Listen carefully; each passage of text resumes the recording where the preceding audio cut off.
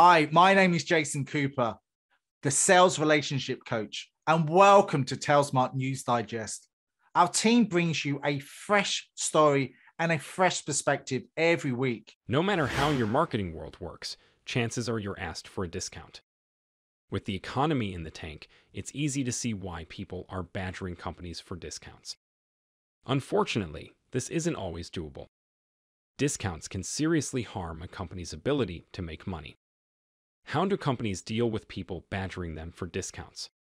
A lot of times, the best thing you can do is state that there is a clear no-policy discount and explain how prices affect quality. People will continue to huff and puff. Lowering prices doesn't work long-term. If anything, it ends up harming your company's bottom line and opens up staff to abuse. The better option is to put the choice in your client's hands.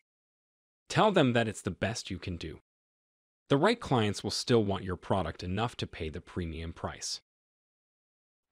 At TALSMART, we want to inspire and motivate every salesperson to dream big and bring in that success. TALSMART is your go-to sales training and coaching partner that is totally focused on the IT and software vertical. If you want to find out more about what we do, please visit us at talsmart.com so you can learn more about the journey